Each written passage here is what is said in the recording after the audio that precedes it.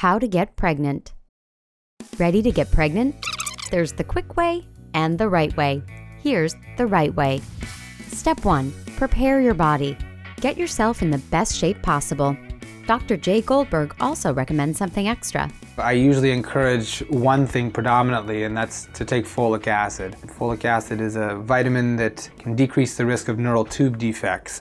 Step 2. Prepare your partner. If you want a baby, make sure he does too.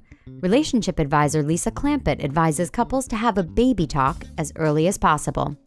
Guys go through a little bit of a crisis, like, oh my God, what am I doing? It's okay to have these feelings as long as it doesn't create a huge block in the relationship. Step 3. Prepare to conceive.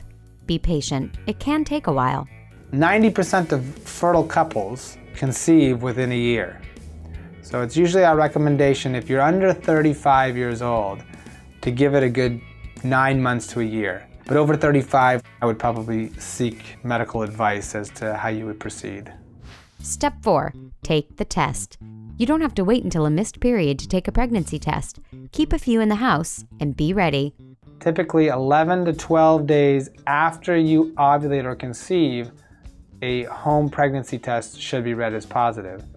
If you miss your period, have breast tenderness, nausea, and bloating, then check for that blue cross, that pink line, or the word yes.